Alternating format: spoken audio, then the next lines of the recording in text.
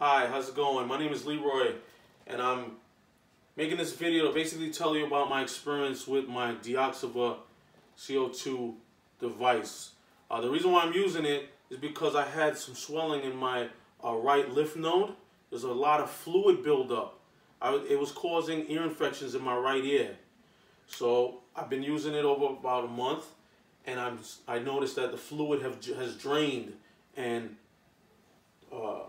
excreted through the pores of my right arm for some reason. I don't know why, but it's easy to use.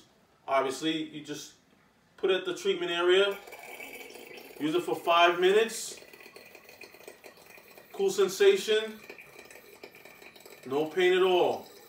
Do that 5 minutes a day or every other day, and you should see some good results. Thanks for your time. Have a good one.